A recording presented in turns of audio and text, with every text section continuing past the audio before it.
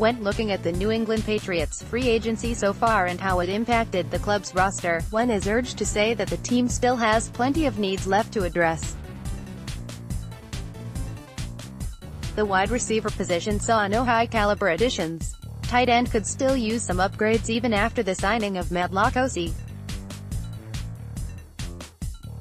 The defensive line lost 3 players at this time that played considerable snaps in 2018.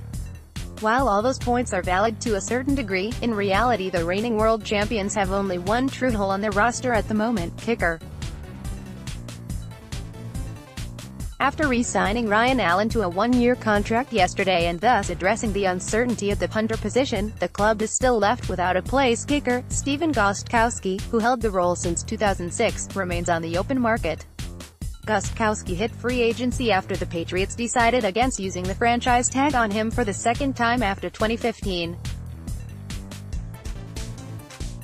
He is also coming off a mostly solid campaign. During the 2018 season, he made 84.2% of all his field goal attempts as well as 98.3% of extra points tries. While he did rank only 19th on field goal percentage during the regular season, his point-after success and his abilities on kickoffs cannot be denied. That being said, Gostkowski again had a miss in a high-pressure situation when he shanked the first of his 3 field goal attempts during the Patriots' 13-3 Super Bowl win over the Los Angeles Rams. That did not matter in the grand scheme of things, but it still turned Super Bowl 53 into the 3rd straight title game that saw Gostkowski miss either a field goal or extra point try, prompting Bill Belichick to consider going for a 4th and 1 late in the game instead of trying an ultimately successful 41-yard attempt. Related: Patriots re-sign punter Ryan Allen to a 1-year deal. This does certainly not bode well for the 35-year-old, and his unexpected long stint as a free agent adds further intrigue to the whole story.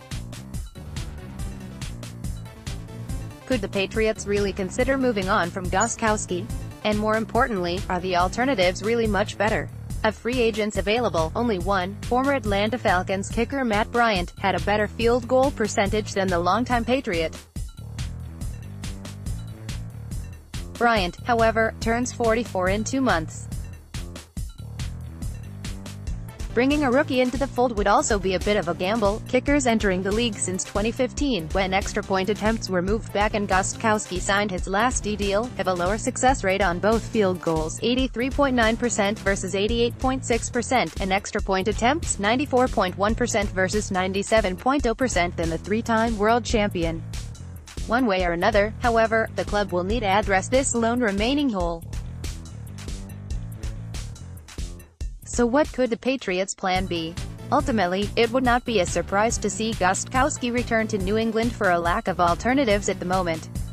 However, it would not be a surprise if the club opted to bring in a rookie, someone like Utah's Matt LaCosse, who made 56 of his 65 field goal attempts since joining Utah in 2017 and has experience on kickoffs, to serve as competition and potentially a replacement. The Patriots did the same at the punter position last year. The team signed undrafted free agent Corey Bojorquez to challenge Ryan Allen. Ultimately, the incumbent won the battle for the punter spot and delivered a solid season, culminating in an outstanding Super Bowl performance.